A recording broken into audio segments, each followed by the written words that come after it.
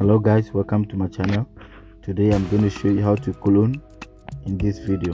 Okay, you clone one person in this video.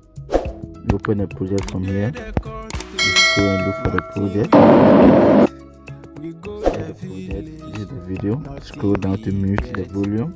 Okay, so you just go straight to where I want the video to start from. Okay, I'll select, I'll split, select the first video, I will delete it. Okay, we scroll to the front, and I select, split. Okay, I move to the front again, select again, and I split. Okay, so I'll have to check how many seconds is this one. 9.2, this 2.9, sorry, and then I'll just go to the front again. Okay,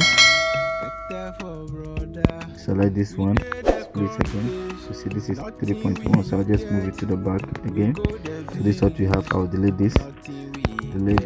Okay, I'll select the middle video, click on overlay. Okay, after that I'll move it back, select the second video on this lane, come here, then I'll move it back again. Okay, so this is what we have. I'll select the third video, tap out, remove the background. This is what we have now.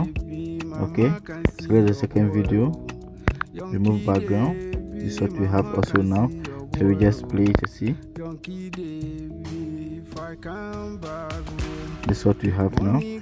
This video is a bit delayed, so I'll just move it back small.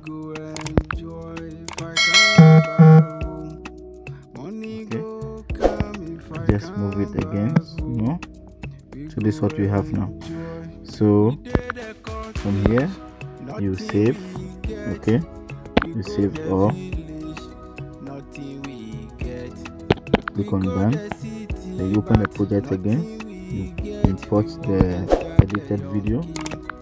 Okay, you select the video, you come down here, you select style, you scroll to video effect, you select auto velocity.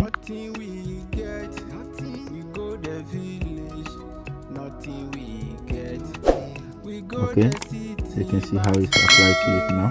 So I cannot delete the last end. So that is all.